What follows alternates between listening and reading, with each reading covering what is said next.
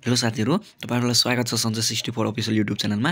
आज फेरि म लोकसेवा आयोगको चाहिँ नयाँ क्वेशन पेपर लिएर उपस्थित भइसकेको छु, जुन तपाईहरुले स्क्रिनमा देखिराख्नु भयो होला। 2073 1 महिना 26 गतेको क्वेशन हो।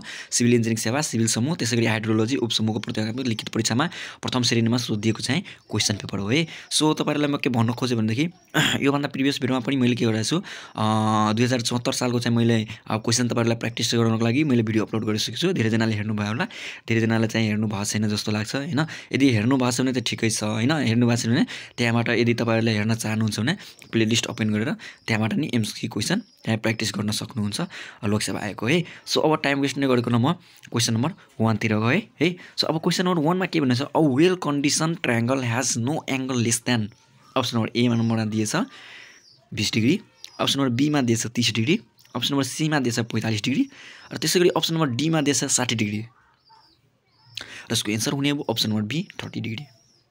त्यसैगरी अब क्वेशन नम्बर 2 मा के दिएछ, idiom is an instrument use for measuring the. Option number A distance, option number be angle, option number C coordinate, option number D non of the above. र यसको एन्सर हुने हो option number A distance.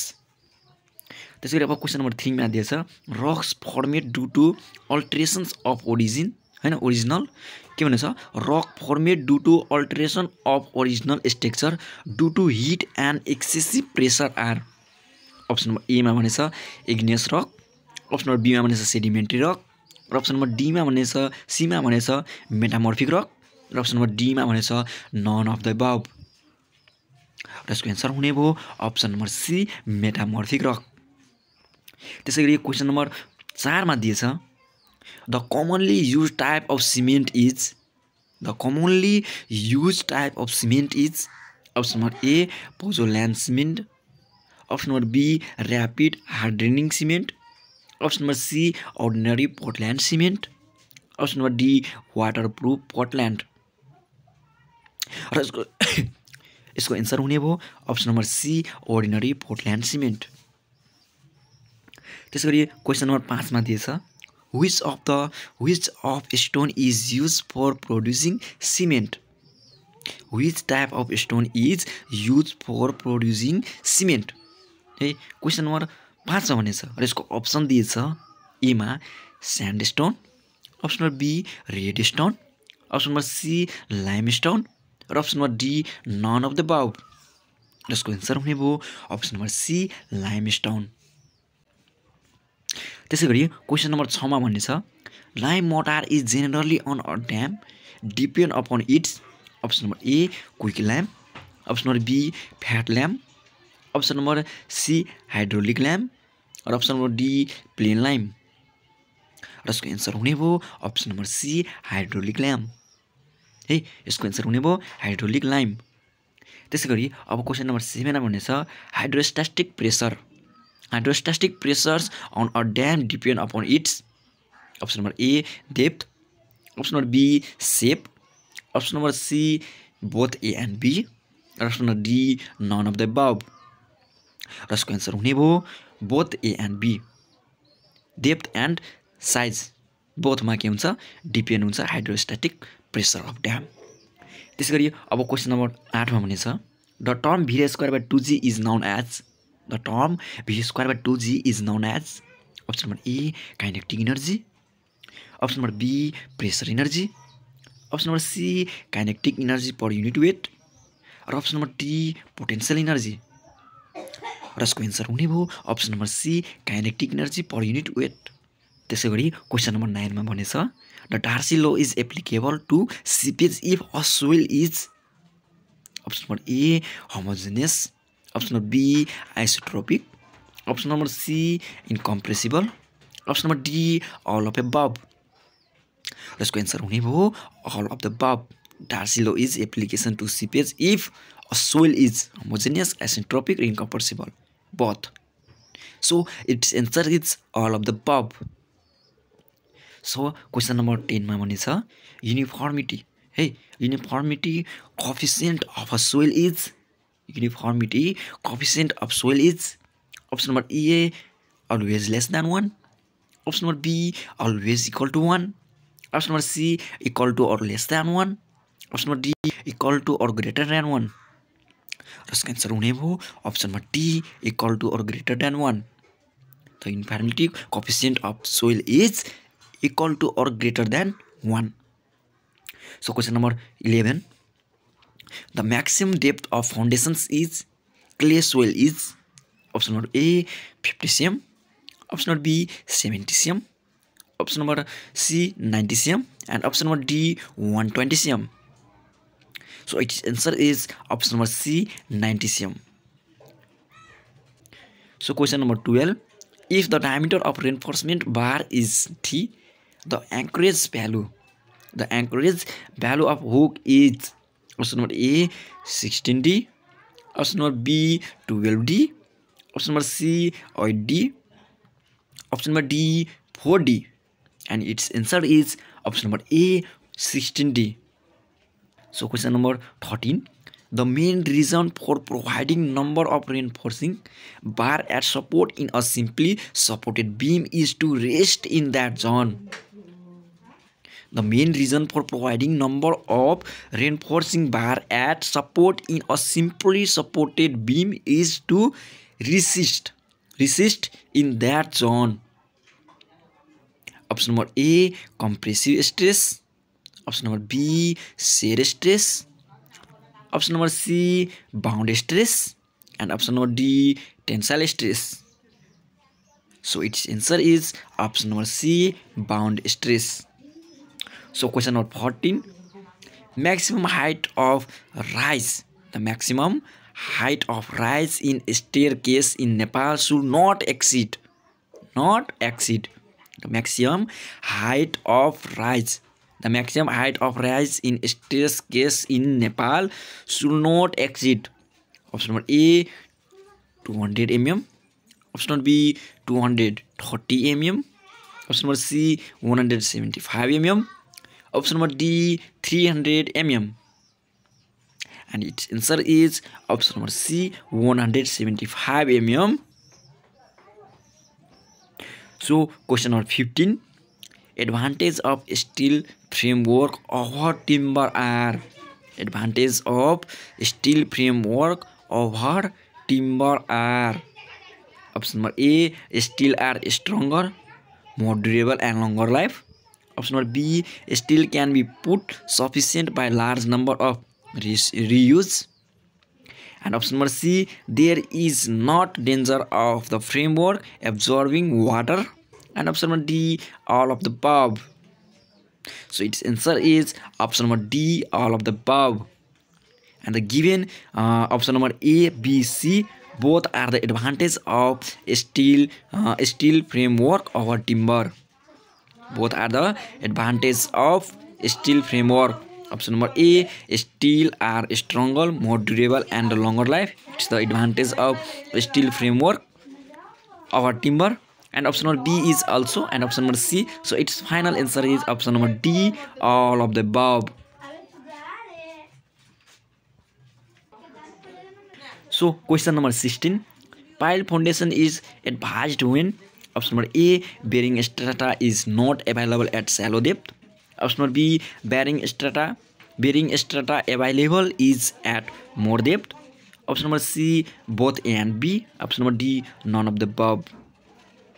And its final answer is option number C, both A and B. The pile foundation is advised when bearing strata is not available at shallow depth and bearing strata available is at more depth. So its answer is option number C, both A and B.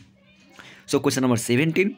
Workability of concrete is directly proportional to option number A, aggregate cement ratio, option number B, time of transit, and option number C, gradient of aggregate, option number D, all of the above. So its answer is option number C, grading of aggregate. So workability of the concrete is directly proportional to grading of aggregate. So its final answer is option number C. So question number 18.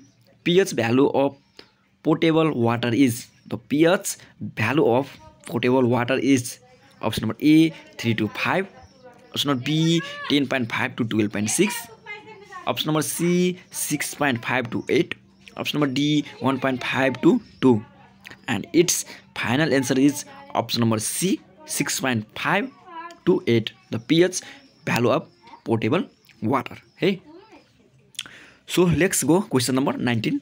So question number 19, the correct relationships between theoretical oxygen demand, TOD, theoretical oxygen demand, biological oxygen demand, BOD, and chemical oxygen demand, COD, is given by option number A, TOD greater than BOD greater than COD, option number B, TOD greater than COD greater than BOD, option number C, BOD greater than COD greater than TOD, and option number D, COD greater than BOD greater than TOD. And its answer is option number B, TOD greater than COD greater than BOD. So question number 20, the functions of spillway is to spill the excess water. Option number B, to escape the canal water. Option number C, to spill the runoff. Option number D, none of above. And its answer is to spill the excess of water. According to mining formula, velocity of water in a canal depend on option number A, hydraulic radius, option number B, slope of canal, option number C, roughness of canal, and option number D, all of the above. And its answer is option number D, all of the above. The Manning's formula, velocity of water in a canal depends upon both hydraulic radius, roughness of canal, and slope of the canal. So its final answer is option number D, all of the above. So question number 22, the discharge through a rectangular notes is given by option number A, Q is equal to 2 into CD into L into H of power 5 by 2 by whole by 3. Option number B, Q equal to 2 by third or 2 into CD into L into H of power 3 by 2 whole by 3. Option number C, Q equal to 8 by 15 into CD into L into H of power 5 by 2. And option number D, Q is equal to 8 by 15 into CD into L into H of power 2 by 3. And its final answer is option number B, Q is equal to 2 by third or 2 by 3 into CD into L into H of power 2 by 3. It's the discharge through a rectangular notch is given. So question number 23, the right of way, its short name is ROW, right of way of a national highway in Nepal is, the right of way, its short form is ROW, of a national highway in Nepal is option number A, 15 meter, option number B, 30 meter, option number C, 60 meter, and option number D, 40 meter. And its answer is 50 meter, option number A. The right way of a national highway in Nepal is 50 meter. So question number 24, retaining wall are constructed in the form of option number A, gabion wall, option number B, masonry wall, option number C, reinforced concrete wall, and option number D, all of the above. And its answer is option number D, all of the above. The retaining wall constructed in the form of both gabion wall, masonry wall, reinforcement concrete wall. So its answer is option number D, all of the above. And the question number 25, the tectonic implemented to prevent shallow seated landslide and the soil erosion is called, the tectonic implemented to provide shallow seated Landslide and the soil erosion is called. Option number A, soil engineering. Option number B, geoengineering. Option number C, geotechnical engineering. Option number D, bioengineering. And its answer is option number D, bioengineering. And the question number 26. Rate analysis is prepared by taking. Rate analysis is prepared by taking. Option number A, labor and material component. Option number B, labor, materials and equipment component. And option number C, labor and supervision component. Option number D, none for he above. None or he above. And its answer is option number B, labor, material and equipment component. Rate analysis is prepared by taking labor, material and equipment component. So its final answer is option number B. So question number 27. Which is the first highway of Nepal? Which is the first highway of Nepal? Option number A, East West Highway. Option number B, Tribhuvan Highway. Option number C, Prithvi Highway. Option number D, none of the above. And its final answer is option number B, Tribhuvan Highway. Tribhuvan Highway is the first highway of Nepal. So आजलाई चाहिँ यतिकै हुने भयो र अब next भिडियोमा चाहिँ हामी के गर्ने फर्दर चाहिँ अझै यसमा चाहिँ क्वेशनलाई चाहिँ एक्सप्लेनेसन गर्ने र डिस्कस गर्ने र आज यतिकै हुने भयो 27 वटा र बाँकीको चाहिँ हामी नेक्स्ट भिडियोमा गर्ने हो। एउटै भिडियोमा गर्यो भनेदेखि भिडियो अलि लामो हुन्छ।